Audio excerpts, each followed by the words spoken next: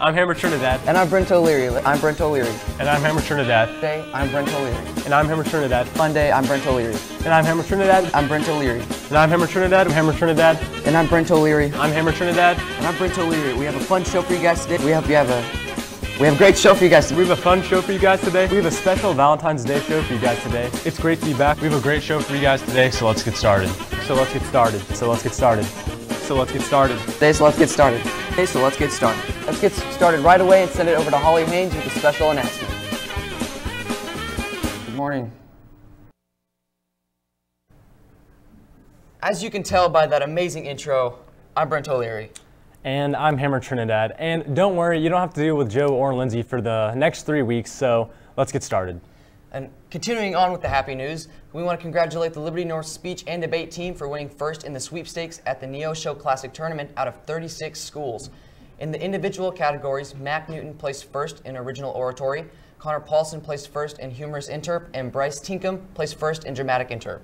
And if you don't have anything to do this weekend, head up to watch The Elephant Man here Friday and Saturday at 7 o'clock. It's $10 for adults and only $5 for students.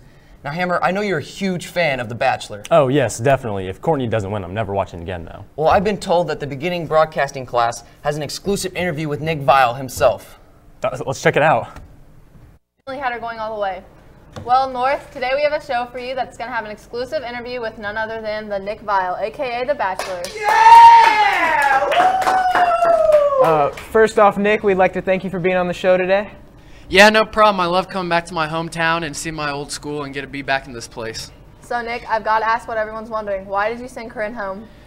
Well, you know, Sydney, thanks for asking that. A lot of people out there in America are wondering, and the simple thing is, I just wasn't feeling it anymore. You know, I feel like she had more feelings for the nanny than she did me, and at the end of the line, it's all about me.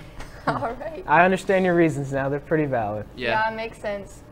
So, I know this is your third time being on The Bachelor, so do you think you're going to find the right one this time?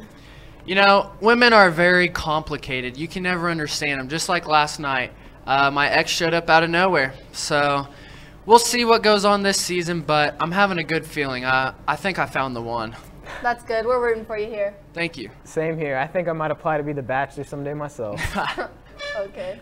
Well, Nick, we've got one more thing for you. Bryce, can you bring her in? Oh, we got Corinne in the studio? Yes. Yeah. All right, Nick. You've got 1 minute to talk to Corinne and tell her what you've been meaning to say all day long. Okay. Corinne, we've been needing to have this talk. You know, ever from the start, I just really liked you. Your outfits were always very beautiful. You just sat there. You listened to everything I had to say. You never cut me off. Never told me no. But at the end of the day, you're just a little stiff for me, and I can't have that. Do we have a rose in here? Can I get, here you go, can I get this rose? Corinne, I just want you to know something. This is the closest you're going to get to the final rose. And I'm sorry, but I just can't have it. I'm sorry. That's it. That's all.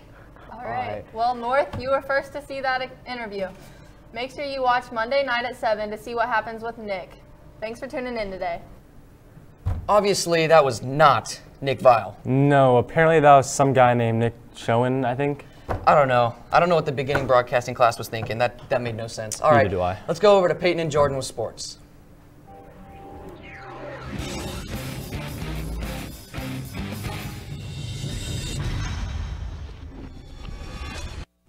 What is going on, Liberty North? Welcome back to North Nation Sports. I'm Peyton Price. We're going to get started out with some girls basketball from last night. The North Ladies were taking on William Crispin in a semifinal game of the district tournament. Coming off a big first-round win, the Eagles were not able to keep up the hot shooting against the Bears last night. They struggled to score throughout the night, but were able to keep the game within striking distance going into the fourth. But Crispin was just too much as they pulled away late with a 53-39 win. This knocks the Eagles out of the district tournament and unfortunately ends their season. Great season to the girls basketball team and great careers by the four seniors, Destiny, Bibi, Lizzie, and Kelsey. In other news, outside of North Athletics, the Chiefs put pen to the paper with their franchise safety. This was a long time coming as Eric Berry signs a $78 million deal with a $20 million signing bonus to remain with Kansas City for 6 more years. This makes Eric the highest paid safety in the NFL and is well deserved as he has been a defensive playmaker and leader for the Chiefs his whole career. The Chiefs also released longtime running back Jamal Charles on Tuesday, shortly after signing running back C.J. Spiller a few days earlier. Jamal Charles was a fan favorite in KC, but knee injuries derailed his career as he hasn't been able to stay healthy in 2 years. Releasing Charles frees some money for the Chiefs to work with now, as they just gave a ton of dough to Barry. The Chiefs can also still bring back Jamal on a lesser contract if both sides can strike a deal. Jamal Charles is the leading rusher in Chiefs history.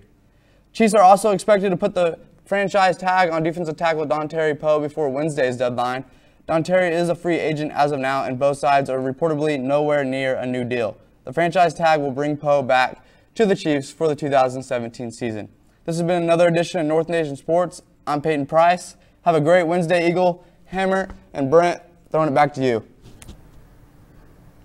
Thanks, guys. And on a more serious note, in 2002, almost 11 million people died of infectious diseases. Liberty North students are pairing up with Project Cure to raise money for medicine and care packages. So to help this cause, go to North Cure 2017 and go to their GoFundMe page in their bio. Hey, you should definitely check that out. It should be a great cause. And Definitely. until tomorrow, we'll catch you on the north side. And please stand with us for the pledge. I pledge allegiance to the flag of the United States of America and to the republic for which it stands, one nation, under God, indivisible, with liberty and justice for all.